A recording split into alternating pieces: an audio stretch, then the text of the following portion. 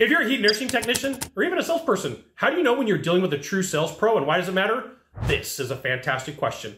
I'm Sylvan Bell, coming to you live from Sacramento, California. A perfect day to talk about sales and business, and a fantastic day to talk about you. Coming to you live for HVAC Technician Sales Secrets. Okay, I got to tell you a story. So I'm currently remodeling part of my house. And with that being said, I'm putting together a guest bedroom. And so I've had this thing that I'm doing where I'm like, hey, I only want to spend X amount of dollars on the budget. And so tonight I go to the Macy's here in Sacramento downtown, and they're having a crazy sale. So I'm like, hey, it fits within the budget. Let's go have a conversation. So I've bought a bed frame. I've bought a bed. And I was like, I'm going to get sheets. I'm going to get a down comforter, and I'm going to get some pillowcases. So I'm walking through the store, and this lady, Sharon, downtown Macy's, Sacramento, you're freaking awesome, comes over and says, hey, what can I help you with? And I'm like, look, here's what I'm doing. I have a spare guest bedroom. I bought that bed. I bought that bed frame. I want to match my sheets and my comforter. And she goes, okay, I got you. I said, listen, I'm a dude. To me, like, I point and I buy stuff. I need your help. I need your touch. I need your eye. This isn't my wheelhouse. It's not my specialty. She goes, okay, I got you. She says, what are you trying to achieve? And I said, hey, I've got X budget, and I'm trying to tell the story that I bought everything for the best guest bedroom on super clearance and super sell, but I want really good quality stuff. She goes, cool. And so she says, let's take a look at colors. And I said, you pick. And she says, you're going to let me pick? And I go, absolutely, you pick. You pick. And she says, okay. So we go and we find I have a cover with me. She's like, that's the wrong color. Don't get that one. It's going to stain. It's going to have a whole bunch of issues. I'm like, thank you so much for letting me know. And then we go and I say, hey, here's what I'm trying to achieve. She goes, yeah, I got you. I know. We're going to look at this one. So we look at this dark gray, dark charcoal cover, and she's like, this is the one that I would choose. It was me based upon the color of bed that you got. I was like, done. Let's put it in the bag. She goes, now you need sheets. And she goes, what level of sheets do you want to buy? And I said, well, if it was me, I would buy the ones that are all the way up here. I know they're on sale, but it's for a guest bedroom that people hardly ever sleep in. We'll take these ones. She goes, okay. We walk over, and she goes, those ones right there. I go, cool, put it in the bag. She goes, you know what you need now?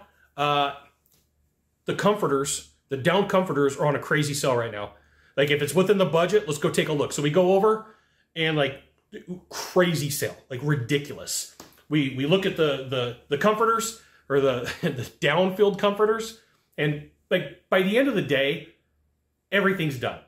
So the reason I tell you this is a good consultant, a good salesperson, a good advisor is going to have a certain energy and confidence about them. So Sharon, downtown Macy's, D-O-C-O, super awesome. Super awesome. And she had like the right amount of energy. And this right here is why you should join my email publication. I'll give you the goods, not in the Facebook group, not the YouTube channel. So there is a couple things about this. One, you got to know what you're talking about. Two, you got to have service in your heart. So service in your heart means like you want the best for the person that you're working with. You're not just trying to sell them something, right? There's going to be a point where you meet with a client and they're like, hey, I want this and I'm willing to spend the money. And you're looking at it, you're like, at the end of the day, that's the wrong thing for you. And I'm going to tell you 7 reasons why I would actually take this one. And that person's going to go, thanks for being a true pro. You let me know. Awesome. There is an energy. There's a woo-woo part of the sales process. Now, woo-woo, if you don't know what it is kind of like you may refer to it as like hippie-ish, or looking and saying like, hey, this isn't like real scientific, but there is a science to it. Like, you have a good energy when somebody gives you good advice. You have a good energy when somebody says, hey, this is the right thing for you to do. You also start picking up bonus points as a salesperson, as a consultant, or as an advisor when you say, that's not going to help you, and I'll tell you 7 or 8 reasons. So I pointed and said, hey, what about this? And she goes, don't even think about it, right? She didn't say it that way, but I mean, that's what it was. It wasn't a bad thing, okay? But it was, I'm not doing it that way. I'm not doing it that way. So if you are going to be the best in sales, you're going to be the best at what you do, you have to have service in your heart and say, I want to do the right thing for you. Now, at some point, somebody may go, hey, I don't care what you say. This one's not good enough for me. I want this one. Say, hey, great, let's do it. At least I gave you the advice. At least I shared with you the reason why I think that this one right here would be better for you. But by all means, if you want to buy up, go ahead.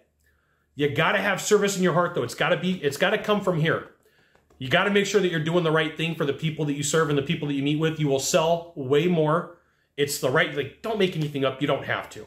And if you ever go to a sales training where people are like, you have to sell the highest end, the thing that's all the way up here, I'm gonna let you in on a super secret, not so secret. There's probably a lot of stuff wrong with their sales process, and you don't have to do that. If somebody comes to you and says you have to sell all the way up here, like, start asking some really good questions and get a little bit of skepticism in your right here in your head. Get a little bit of skepticism in your head.